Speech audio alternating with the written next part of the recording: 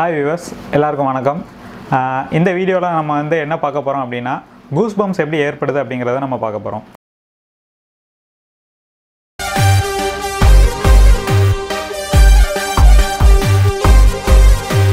இந்த Goosebumps வந்து நம்மளோட முன்னோர்கள் கிட்ட இருந்து நமக்கு வந்தது. நமக்கு strong emotions உருவாகும்போது உடம்புல Goosebumps வந்து ஏற்படும். Strong emotions என்னலாம் அப்படினு பாத்தீங்கன்னா fear, பயம், நம்ம ஏதாச்சும் ஒரு விஷயத்தை பார்த்து சடனா பயப்படும்போது நமக்கு வந்து Goosebumps ஏற்படலாம். அப்புறம் பாத்தீங்கன்னா எக்ஸைட்மெண்ட், ஏதாச்சும் ஒரு விஷயத்தை பற்றி நம்ம ரொம்ப எக்ஸைட்மெண்ட்டாக இருப்போம். அந்த விஷயம் நடக்கும்போது இல்லைனா கேட்கும்போது அது பார்க்கும்போது நமக்கு வந்து Goosebumps வந்து ஏற்படலாம். இன்னொன்று பார்த்தீங்கன்னா த்ரில், நல்ல ஒரு த்ரில்லான அனுபவம் வந்து நமக்கு ஏற்படும் போது நமக்கு வந்து Goosebumps வந்து ஏற்படும். நம்மளோட ஃபேவரட் ஆக்டர்ஸோட ஃபிலிம் போய் நம்ம பார்த்துருக்கும்போது ஃபஸ்ட்டு இன்ட்ரோடக்ஷன் சீன்லேயோ இல்லை ஒரு நல்ல ஆக்ஷன் சீன்லேயோ பார்த்தீங்கன்னா நமக்கு வந்து உடம்பு ஃபுல்லாக புல்லரிக்கும். அதுவும் Goosebumps தான்.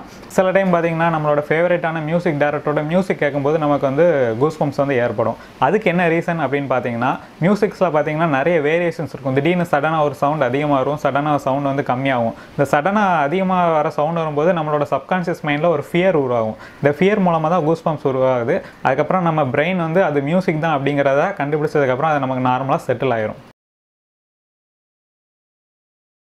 நமக்கு ஸ்ட்ராங் ஃபீலிங் ஏற்படும் போது நம்ம மூளையில் இருக்கக்கூடிய ஹைப்போதாலமஸ் அப்படிங்கிற பார்ட் வந்து உடம்புல இருக்கக்கூடிய நர்வஸ் சிஸ்டத்துக்கு சிக்னல்ஸ் வந்து அனுப்பும். இந்த நர்வஸ் சிஸ்டம் ஃபுல்லாக பார்த்தீங்கன்னா அட்ரினலைன் அப்படிங்கிற ஒரு ஹார்மோனை அட்ரினல் கிளாண்டு மூலமாக சுரக்க செய்யும். இந்த அட்ரினல் கிளாண்ட்லேருந்து சுரக்கக்கூடிய அட்ரினலைன் நம்ம உடம்புல இருக்கக்கூடிய எல்லா பகுதிக்கும் பிளட் மூலமாக வந்து சப்ளை ஆகிக்கிட்டே இருக்கும். இப்படி சப்ளை ஆகும்போது நம்ம ஸ்கின்ல இருக்கக்கூடிய மசில்ஸ் எல்லாமே வந்து கொஞ்சம் டைட்டாக ஆரம்பிக்கும். இது என்ன மசில்ஸ் அப்படின்னு சொல்கிறோம்னா ஆரக்டர் பீலி அப்படின்னு சொல்கிறோம். இந்த ஆரக்டர் பீலி மசில்ஸ் தான் நம்மளோட ஹேரை வந்து சப்போர்ட் பண்ணி நிற்குது. இந்த ஆரக்டர் பீலி மசில்ஸ் வந்து டைட் ஆகும்போது நம்மளோட ஹேர் எல்லாமே வந்து எந்திரிச்சு நிற்கும். இதை தான் நம்ம Goosebumps அப்படின்னு சொல்கிறோம். கோல்டு கிளைமேட்டில் இந்த Goosebumps ஏற்படும். இந்த கோல்டு கிளைமேட்டில் ஏற்படக்கூடிய Goosebumsக்கு வந்து முக்கியமான காரணம் என்னன்னு பார்த்தீங்கன்னா நம்ம உடம்புல இருக்கக்கூடிய வெப்ப சக்தியை வெளியில் விடாமல் தடுக்கிறதுக்காக அந்த Goosebumps வந்து ஏற்படும். நம்ம உடம்புல இருக்கக்கூடிய வெப்ப சக்தியை வந்து உள்ளேயே அரெஸ்ட் பண்ணி வைக்கிறதுக்காக மேலே இருக்கக்கூடிய மசில்ஸ்லாம் வந்து டைட்டாக ஆரம்பிக்கும். மசில்ஸ் டைட் ஆகும்போது அட்மாஸ்பியரில் இருக்கக்கூடிய ஏர் வந்து நம்மளோட உடம்புக்குள்ளே நுழையாமல் பாதுகாக்கும். அப்போ நம்ம உடம்புல இருக்கக்கூடிய வெப்பம் வெளியில் வராமல் உள்ளே இருக்கக்கூடிய பாடியை வந்து நல்ல ஹீட்டான மோட்லேயே வந்து நம்ம பாடியை வந்து மெயின்டைன் பண்ணும். இந்த Goosebumps ஒரு டெமோ மூலமாக இப்போ பார்க்கலாம்.